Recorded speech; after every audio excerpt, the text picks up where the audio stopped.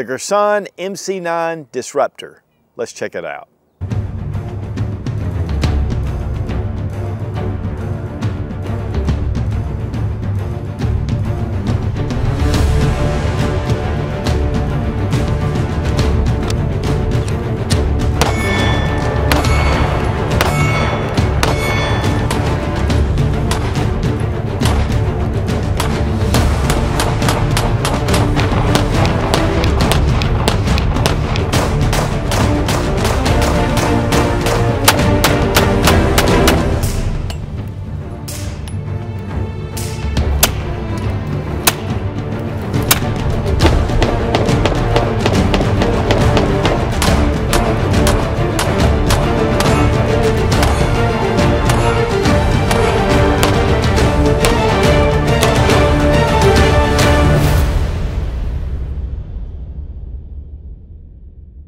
Girsan is one of those companies that is very diverse, makes a number of different firearms. They're really expert at reverse engineering. Their Browning high-power clones are excellent. And then they have their 2311s, which are 2011 style handguns.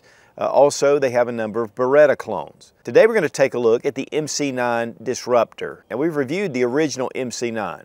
It's a polymer striker fire pistol, but it's got a lot of quality to it. But the big plus for the MC9 Disruptor is the price.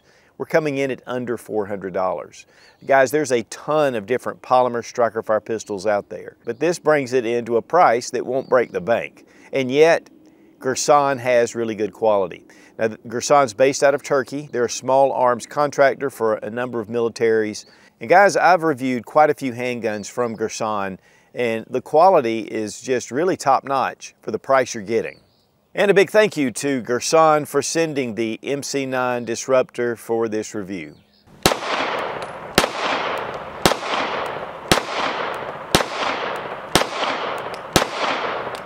The Girsan MC9 Disruptor. This is a 9mm striker-fired polymer frame pistol. There are a blue bazillion out on the market. A lot of times I'll see people that, will say in the comments, oh, the striker fire market is saturated. And you know what? There's a lot of choices out there. But one thing about different companies, if they produce a 9mm striker fire pistol and it doesn't sell, guess what? They go out of business. So it's really important for a company to find its niche. What makes people attracted to it? The big thing about the Girsan MC9 Disruptor is it's coming in at under $400. That's retail. So that is the big story here. Now there are some other things about this handgun that really kind of bring it up to a more quality 9mm striker fire handgun. Here's the thing, guys, capitalism works and it gives the consumer more choices. How can that be bad? So with that, there's a lot of cool things about this handgun. Now, one immediately is it has this black Cerakote camouflage finish. It's got the more of a satin finish, and then it's got the matte. It's different. It has a different look to it, even on the frame. And then there's a green version that is the same. It has that unique camouflage kite pattern.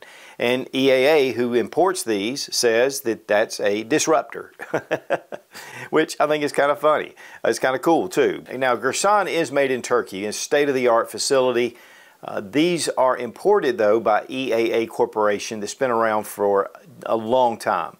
And we really appreciate EAA Corporation for getting in touch with us and sending us the Girsan. So let's go ahead and make sure the gun's unloaded. We're going to drop our 17+1 magazine. You get one magazine. And then check the chamber and the gun's empty.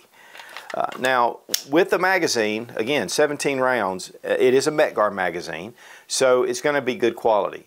But I really like to have at least a couple of magazines, when I buy the pistol. It is polymer framed. I mean, okay, it's polymer. And it has a very nice look to it, and really it very much reminds me of another Turkish firearm, the Canik. Some similarities here. Some of the slide configurations, some of the things about it.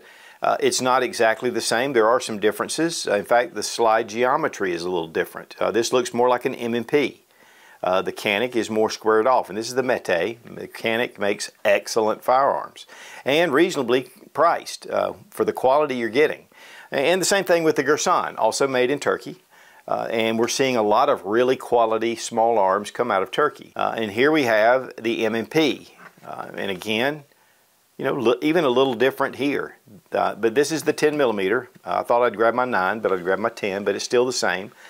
You have your slide cuts here that kind of shave some of the weight out, makes it a little thinner on top, and it's the same thing with the MC9 Disruptor. So you get a fairly thin top half on your slide, and then you come down with serrations here at the front, serrations here at the back. Grippy, very good. The small little serrations at the front, they are abbreviated, but you know, they work. And that's one of the things that Smith & Wesson did. They got away from just the little small ones. They went up to the larger ones. And, you know, it's just an evolution. 1/2 by 28 threads on the barrel. And so we want to throw on a suppressor. Makes it really nice. We're going to do that. Check it out. We have our sights here at the top. This is integrated into the cover plate for your Shield RMSC footprint. And then we have a front sight here that has a small screw with a dovetail, similar to what CZ does. And I'm not sure what these sights would be compatible with, but obviously this is integrated. Personally, I would rather it not be integrated into the back. I like to have my sight, like to have a, you know, retain it in case my battery goes dead or something. But this is the way they made it, and it's a nice metal cover plate. We have a loaded chamber indicator right here, and then here at the back you have your cocked striker indicator. That just means that the gun is cocked. We've checked it to make sure it was safe. When you hit it, it just disappears.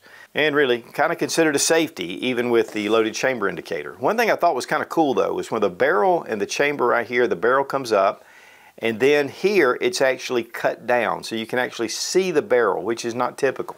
Is that a big deal? Well, it just looks cool. Now we have 3-slot Picatinny rail. You have a squared off trigger guard with an undercut. And then we have some texturing on the front. Here on the grip, texturing panels here, on the back, on the front. In fact, I mean, there's texturing and it's a little grippy, but you know, it's not super aggressive like maybe your Smith & Wesson, which to me is a little over aggressive, especially if I'm shooting 1,000 rounds. But on typical range day, it's not a bad. I like the gripability, and this is in 10 millimeters, so I especially like it. But here, this shot very well. I didn't notice any kind of weakness with the grip when I was shooting it, and that means that my grip stayed firm on the handgun. You do have an area right here to be able to rest your thumb and to give you a little more. So, and then of course also to rest the inside pad of your hand when you're doing a high ride grip. But nice 3-dot sights. I mean, they look really good. In fact, I had another pistol out that same day that had lesser bright sights. They were just a little bit dim. And I really appreciated the brightness of these white sights. As far as the bore axis, not bad, not bad. Some are really tall. This isn't super low, but it's not a bad bore axis. And you know, guys, we talk about bore axis, and I talk about flat shooting, and we talk about that, but the fact is, it is a thing. Flat shooting guns have a lot to do with the recoil system, but they also have to do with the bore alignment with your hand. So, like I've explained, you know, if you bring your hand down here at the grip and you fired this pistol, it would be violently up in the air. So the higher up you get, up to your slide, and the less mass of your slide, you know, the less felt recoil, or even more so, the less muzzle flip and muzzle rise. It'll just shoot flatter. It'll able to get you on your sights quicker. And that's just one of my personal preferences. You take the SIG P226, it's got a really high bore axis. And yet the Navy SEALs use those for years. They can be very effective. So if you don't care, there it is. But this, fairly low, not super low. On the bottom here, we have a spacer on the magazine.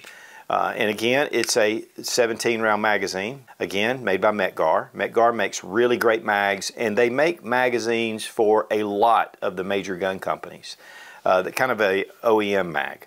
And you can buy Metgar mags separately. Your modern magazines are beveled, and especially, you know, your double stack mags, so it gives you a little bit of a funnel to be able to go into your mag well. This, even though it's very slight, there is a little bit of a bevel here and on the other side, which is just going to aid getting those magazines in really quickly. We do have grip availability to change this out if we want. It does have sort of a slight hump here, and then it comes up into a nice groove and a beaver tail. So I reviewed the original MC9. It's been a couple of years ago. I was impressed with it. I mean, it's just a good quality gun, and for the money, it's not bad. They're just good shooting handguns, and this is really the style that a lot of people are drawn to.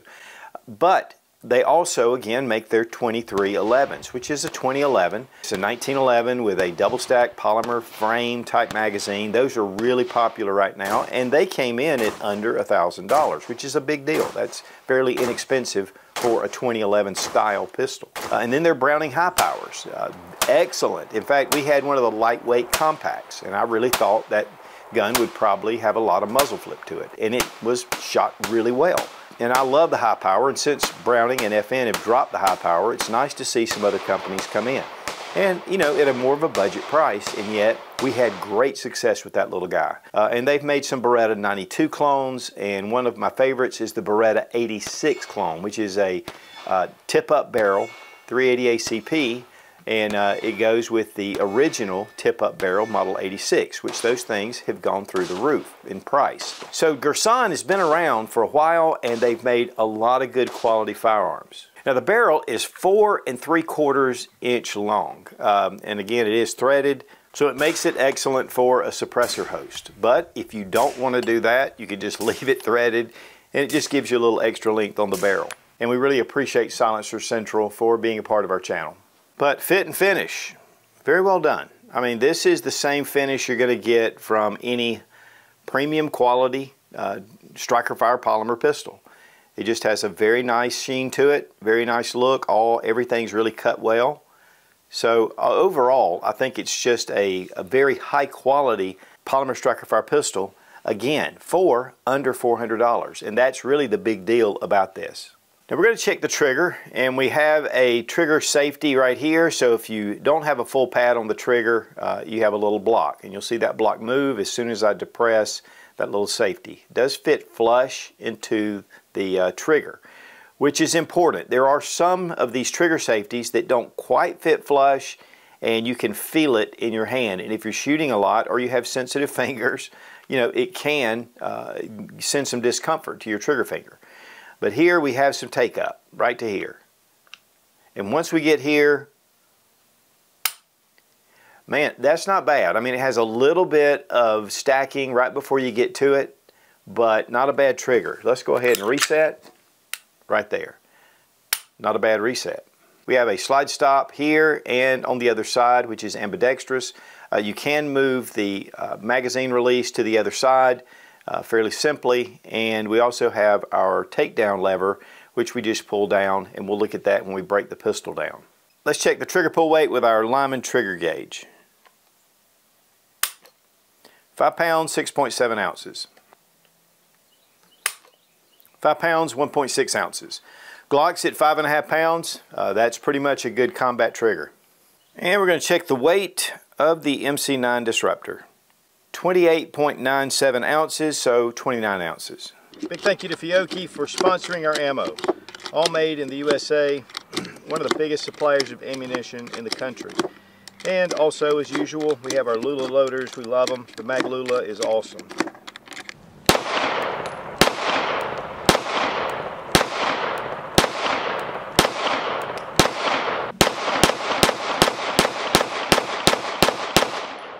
Girsan's one of those companies out of Turkey, and they're making really good products, really for more of a reasonable price, and they're kind of stepping outside the box with a lot of their designs, including their high power, which I was very impressed with, especially the lightweight compact. But this is their MC9, and this is called the Disruptor.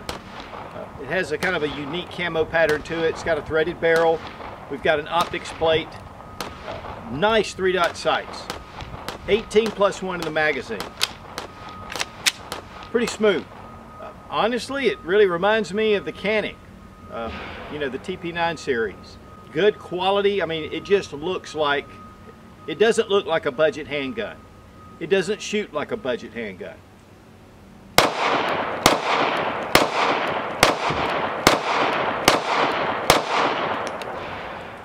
You've got the indicator in the back, your cock striker indicator, so you know the gun is ready to fire. The magazine kind of hangs off the end. The texturing on here is aggressive enough. It feels really good in your hand. The thumb rest at the bottom, I can rest my hand right there, actually near the takedown lever, which gives me a little bit of a slide stop. So overall, I've been impressed with Girsan, and definitely the MC9 Disruptor is not disappointed.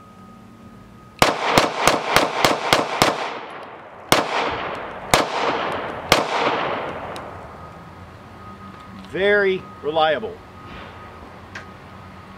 Looking forward to seeing what Girsan comes out with next, because they come out with some pretty cool stuff.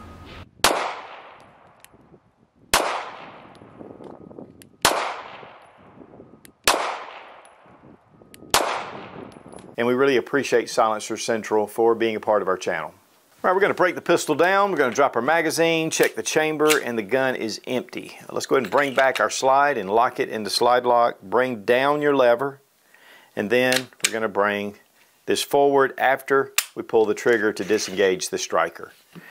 And you want to point that in a safe direction. Here we have a metal guide rod. It is captive and it has the flat recoil spring, and a lot of companies have gone to that. It does make a difference in recoil management. I don't know if it's just the compression, the way it compresses, but it just definitely adds. HK kind of really started this, and it's really taken off. Before we pull our barrel out though, we got to take off the threads of our thread protector, and then we'll just pull out our barrel. Got a lot of lubrication on it. We took it to the range and shot it. It's been shot quite a bit, and we're just going to get that off so we can get a closer look at some of the details. But nice barrel. We have our serial number on the barrel, but you know, just your John Browning linkless design, and we have a high polished feed ramp. As far as the interior of the slide, very well finished.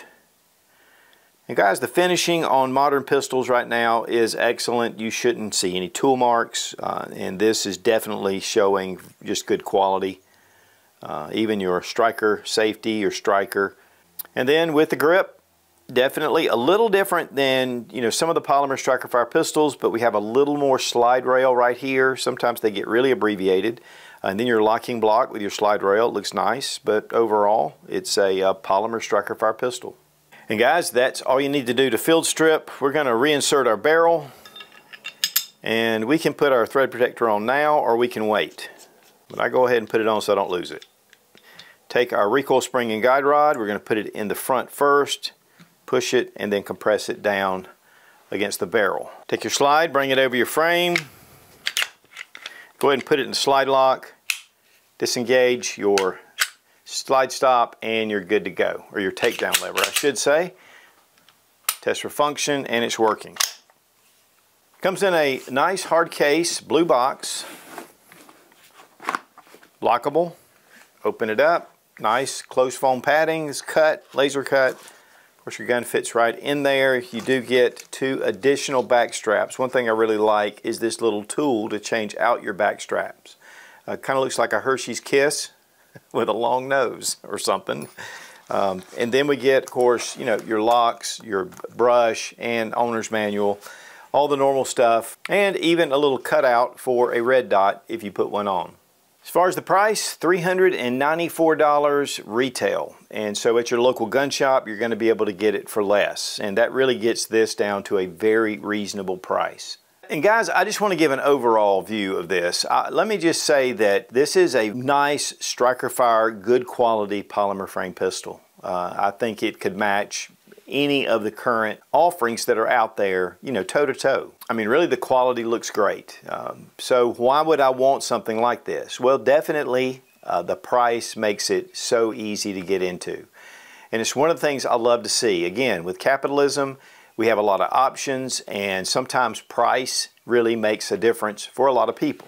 And so this makes it a great gun for someone that's looking for a pistol for home defense, you know, and they want to have something on a bedside gun. They don't want to break the bank, but they want something decent. And I think this makes an excellent option with 17+1.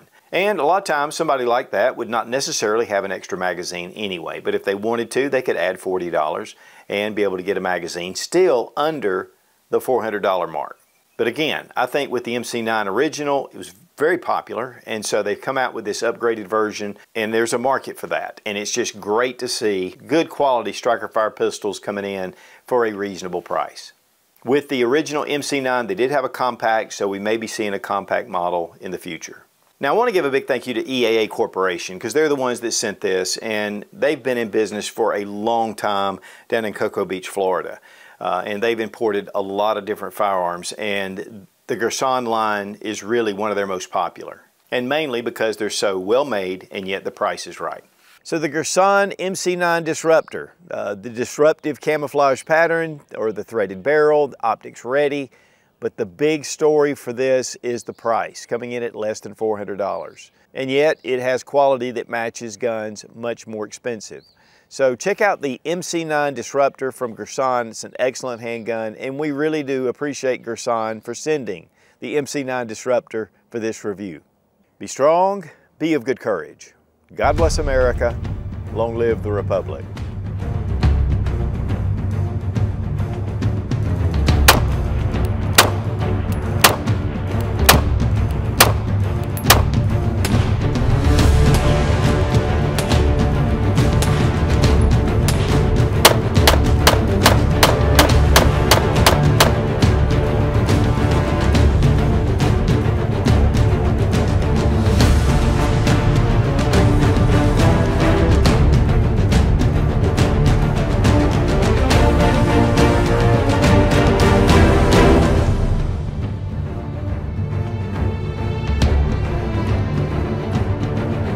Girsan's one of those companies that kind of surprises me.